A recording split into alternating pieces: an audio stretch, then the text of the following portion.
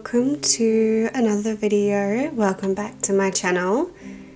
In this video I did a little bit of plein air painting and some studio painting as I prepare for hopefully what's going to be an oil painting.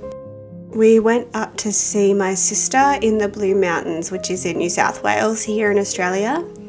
And while my sister went on a hike with my partner and her partner, I went straight to the lookout to do some painting.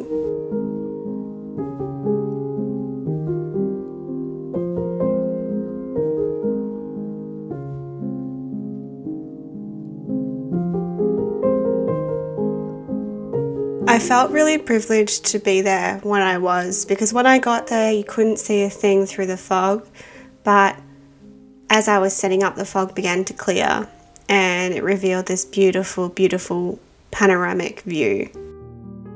There were so many beautiful views up in the Blue Mountains, and while I really enjoyed painting up at the lookout, unfortunately it was just not a successful painting session for me. So when I got home I took the painting into my studio and I decided to attempt to fix it. This painting is a sketch, so it's very rough, and I think I reworked it like 3 or 4 times in the time from when I originally painted it to when I brought it home. But in the end I feel like I got something that conveyed the space that I was looking for, and it's a good base to jump off for my next oil painting. I'm really sorry if you hear any thunder in the background. It's a really stormy day here today and I can't really record around it, unfortunately.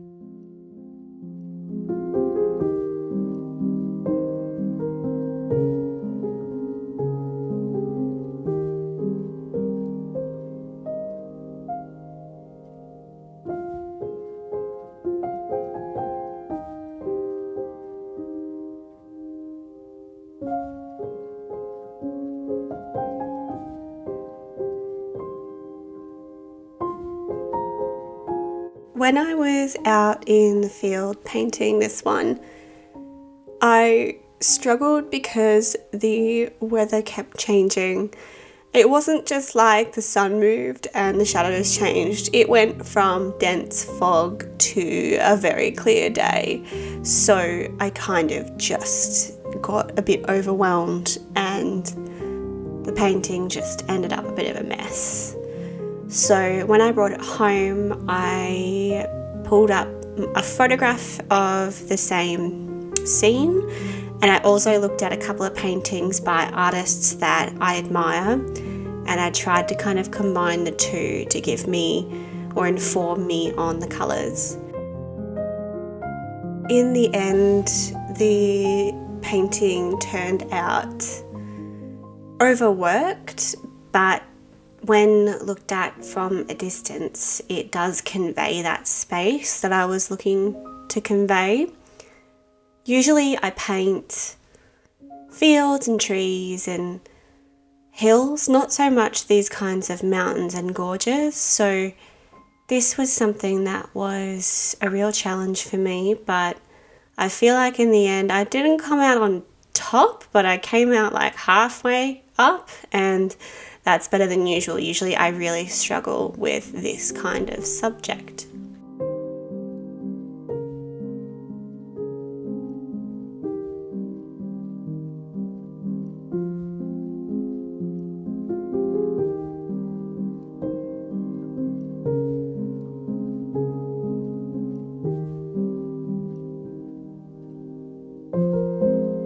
On the way up to the Blue Mountains, I got so much more material for paintings. So I took a lot of videos in the car while my partner did all the driving, and that was about 10 hours of driving there and 10 hours back.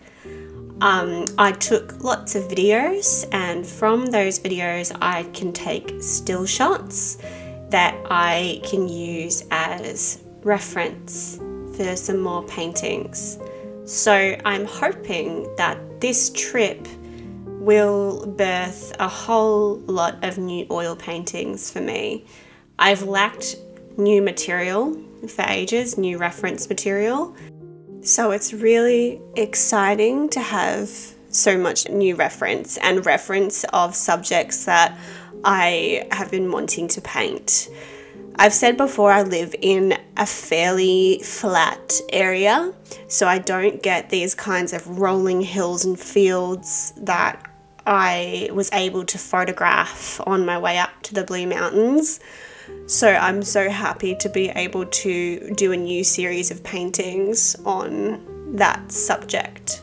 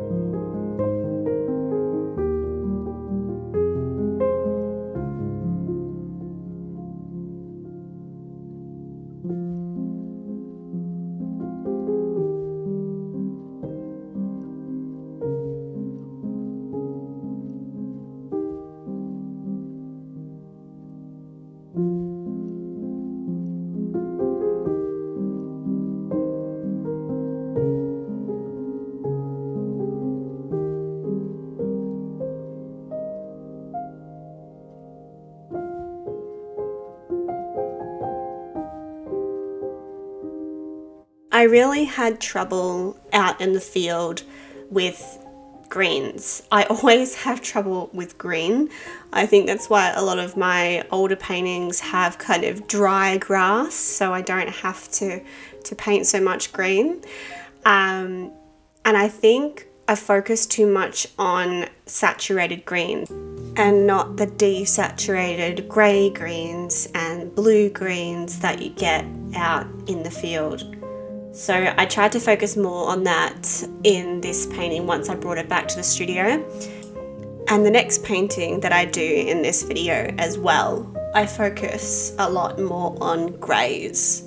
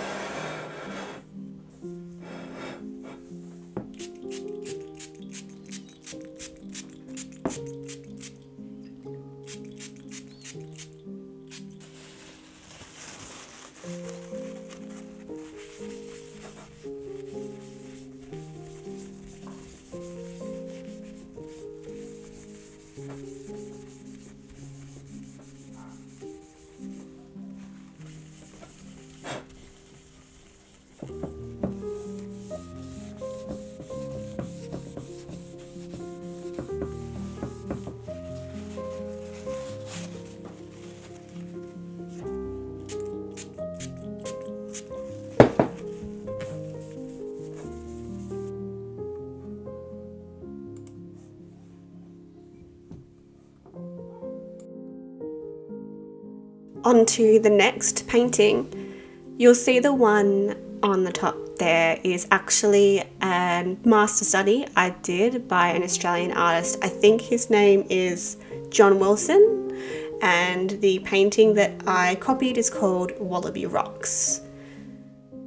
The composition of that painting isn't great, but it's mainly because the part that I taped off isn't the right measurements compared to the original piece. So you have less sky in his piece, but I was more so just looking at it for the colour. And what I did with the painting below is I found one of the stills from my journey up to the Blue Mountains, and I took the colours that I used in the painting from John Wilson and applied them in this piece.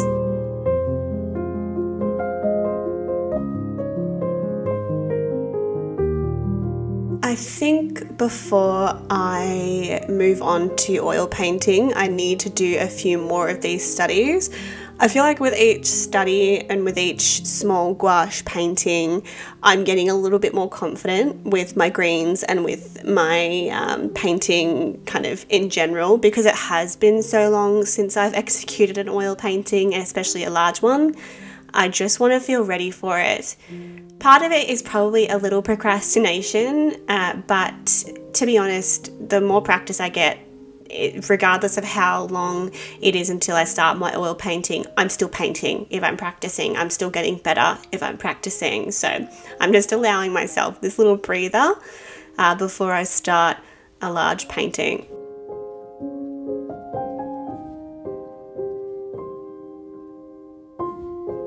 I think the main thing that attracted me to this photograph that I used to create this painting is the randomness of the trees on the hills and how they help to describe the form of the hill and just the interesting kind of design element that they provide, as opposed to the painting that I did before of the gorge. Those trees or those mountains are completely covered in trees and you don't get much space to play with in between those shapes. It's just a whole lot of green, of the same green.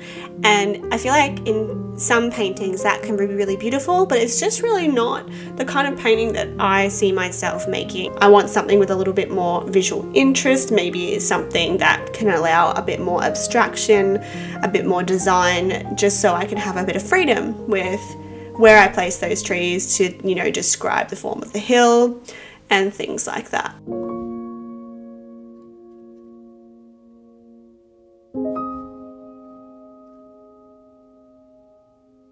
At this point in the painting process, I have laid down all of my main shapes and the base colours, and now I'm thinking about my paint getting a little bit thicker and getting my colours maybe a little closer to where I want them to be, as well as refining those shapes and cutting into the tree shapes. I actually reworked the sky colour quite a few times in this one. I keep forgetting that gouache paint dries darker than it did when you put it down on the paper. This is something that I'm not used to because I usually paint with oil paints, and I'm finding I'm really missing my oil paints as much as I'm enjoying kind of the immediacy of gouache. I miss being able to push my paint and mix my paint on the canvas a little bit more.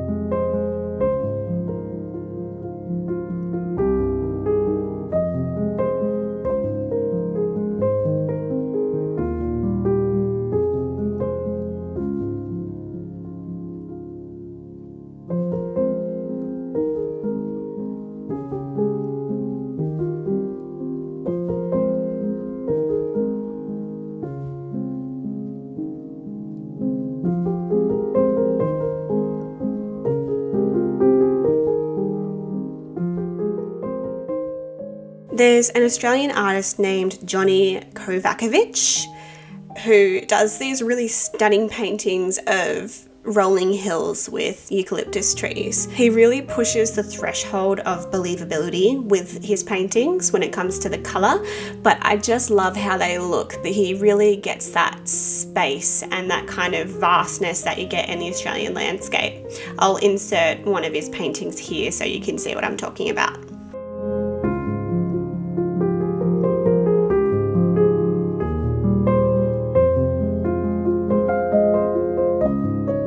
It's funny looking at my landscape paintings now compared to back when I started landscape paintings.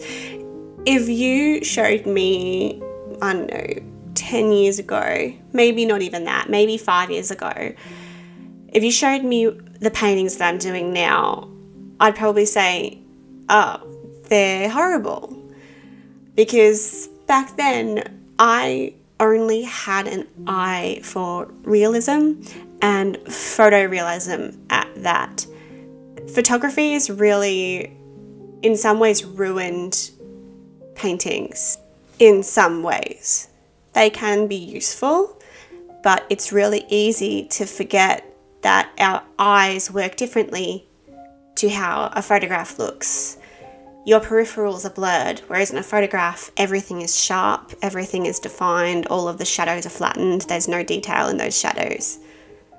Whereas in a painting, you can capture how the eye sees. I used to want to paint photographs.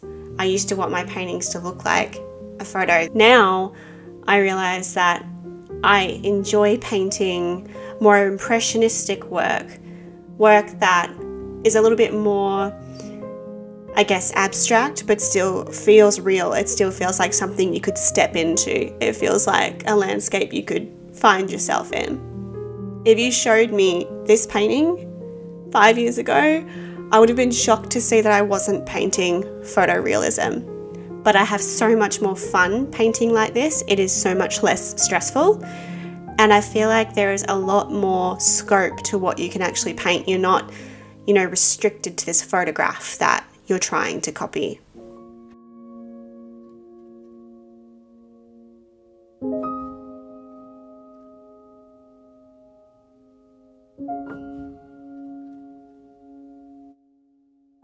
I find master studies to be a fantastic way to learn. I'm predominantly self-taught. I learnt from YouTube and videos and books and practice. And I find that master studies are a great way to learn the skills and learn how the people who are really good at painting and drawing construct their work, what they understand about the landscape or their subject and how they convey that on a surface. The master study above informed this painting that I'm doing in the bottom in so many ways. I got the ideas for the colour for the mountains and how to bring them forward, how the greens are actually really muted. There's not much saturation there, but you still get this really intense distance. Without master studies, I would be painting pretty bad paintings because I can't always go out to do on plein air painting because of my energy and my time. But a master study is really accessible for me, and every time I do one, I get better at painting. So I really recommend that if you are a painter, do master studies. They don't have to be traditional master studies of paintings by famous artists. They can be local artists that you admire. They can be scene studies from movies and TV shows because those are already composed and lit in a really beautiful way for you. You will still learn from doing that. You still need to do your own work because that is essentially why you're being an artist. It's to express yourself. But using other masters' paintings as inspiration and a jumping point in the form of a master study can really inform your work and help you improve your skill set.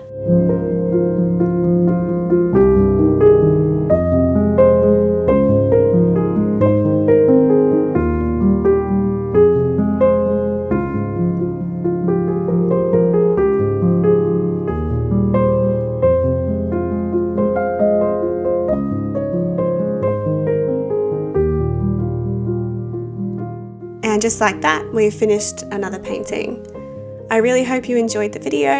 I hope to see you again soon in my next video. Hopefully I get to continue this series of paintings and working towards an oil painting.